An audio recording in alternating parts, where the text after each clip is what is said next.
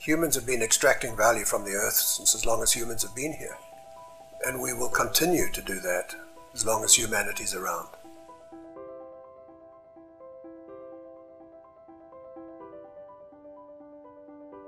So I began my 42-year career in explosives in South Africa in R&D.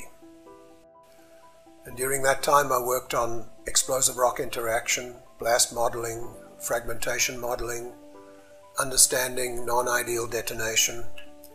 And so when I eventually got out of research 16 years later, I came into customer-facing positions with a pretty good understanding of what made for successful blasting.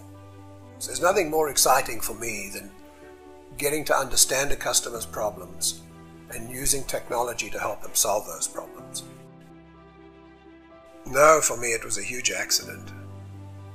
I qualified with a Ph.D. in chemistry in South Africa at a time when I was overqualified.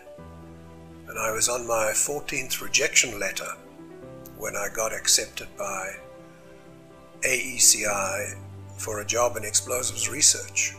And it was the furthest thing from my mind to be in explosives at all.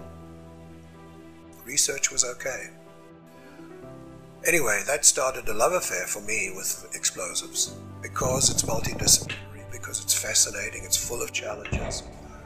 It's an area of science and engineering that has developed significantly during my time in the industry. We've gone from dynamites to water-based explosives. We've gone from safety fuse to electronic detonators.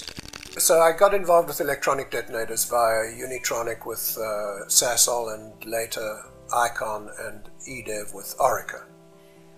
With both Sasol and Orica, I was part of dedicated, successful teams. I'm not a one-man band.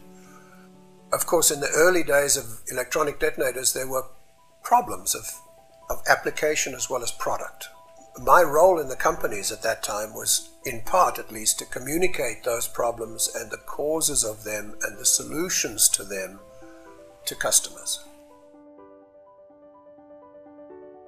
I suppose looking back, one of the highlights of my career is me standing with the president of Orica USA, the mayor of Brownsburg, and the manager of the plant, cutting the ribbon to open a $50 million electronic detonator manufacturing facility that I was partly instrumental in initiating.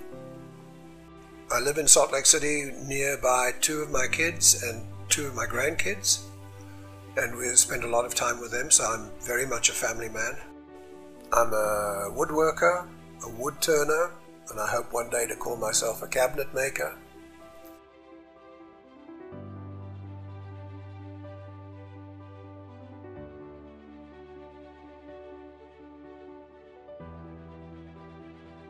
It was a lucky accident for me, but it's resulted in a fairly successful career and a dozen patents and, happy retirement.